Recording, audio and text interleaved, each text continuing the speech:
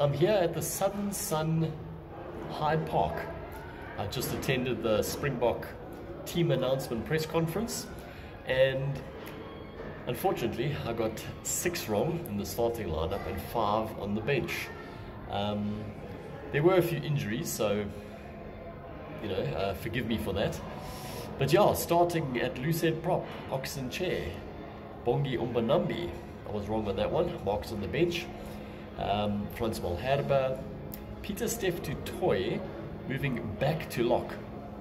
So that's necessitated because Evan Etzebeth injured his meniscus at training yesterday morning. He might still play according to Rassie. They're going to monitor him over the next couple of days. And then Rua Norkia is the other lock. Sio Kolisi, Ben Jason Dixon comes in on the blind side with Jasper Wiese starting at 8, his first match in over 3 months. It's about time he gets back into action.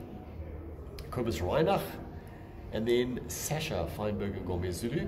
I thought Pollard would play because it was the All Blacks, but hey, he's backing Sasha, and he says he's been through every level in South African rugby, and why would he drop him at this point? So fair enough. And most of the rest of the back line, according to script, Arendse, then Dealendi and Creel, with obviously Colby on the right wing. And then, in an interesting move, and it could be the changing of the guard, Apelele Fassi starting at fullback, with Willie, who's not injured, not even in the match day 23. As mentioned, Marks, then Gerard Steenekamp. I thought Kitshoff would come in, but no, he's back Steenekamp, which is fair enough. Vincent Koch.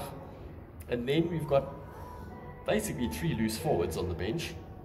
Marco van Staden, Kwagga Smith, and Ulrich Lowe. So Dixon will be covering lock, it seems. And then Grant Williams, and then Pollard on the bench. So, interesting lineup. A few forced and a couple interesting selections. But Rassie seems confident, and he was as energetic and in some cases funny as usual. There was an interesting comment from one of the journos saying, Rassie, you've changed your profile photo on X to the William Webb Ellis Cup, and you're only now following the All Blacks. So he said, well, that might have been after a couple of beers. we all burst out laughing.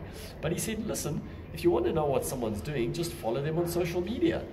So you can't argue with that logic.